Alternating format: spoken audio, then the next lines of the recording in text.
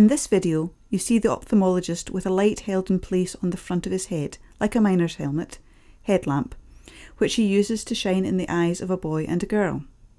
This allows him to see well, but still use his hands. You can also see a young boy resting his chin on a small platform on a machine with a metal frame with what looks like binoculars attached, slit lamp. This allows the doctor to examine his eyes.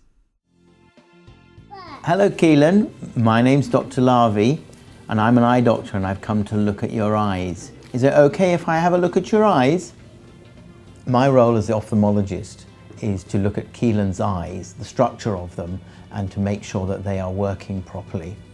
And then, second role is to gather the information from all the other professionals, the electrophysiologist and the orthoptist, and then work with the community paediatrician together with the information I've got from the eyes to decide where the problem lies with your child's vision.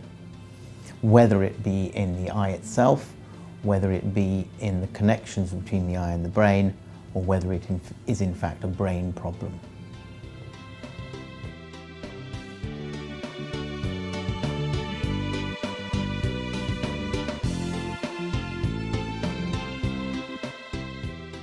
In this video, you see the ophthalmologist measuring the eye pressure in the eyes of a girl by holding an instrument close to her eye, which lightly touches the eye for an instant.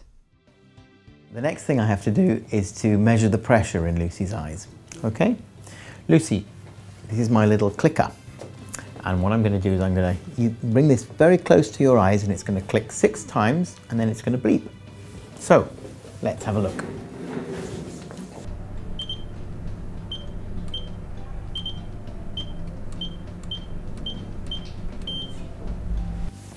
Brilliant.